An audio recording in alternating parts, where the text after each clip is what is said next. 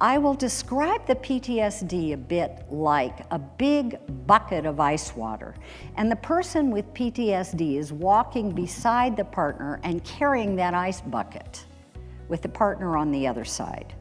And every now and then, when the PTSD erupts, that ice bucket begins to shake, and the cold water splashes on both of them, making them cold and shivering, and creating distance. So it's like a third party in the relationship that is wreaking havoc on the relationship. And what is the healing for that? Well, the healing is for both people to be carrying the bucket together between them, so that the bucket is not so shaky. Maybe they can pour a little bit of that ice water out. In handling it together, there's more stability.